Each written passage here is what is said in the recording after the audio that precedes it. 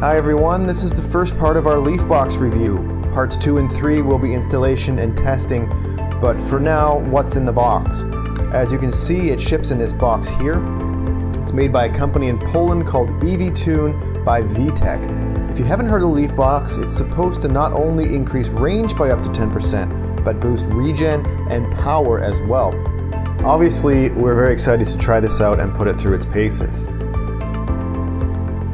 It comes with a wiring harness, the module itself, a little vtech sticker, and some zip ties to help you tuck the box out of the way when you install it. So this is the unit itself, the Leafbox in the flesh. Now that's it for the contents.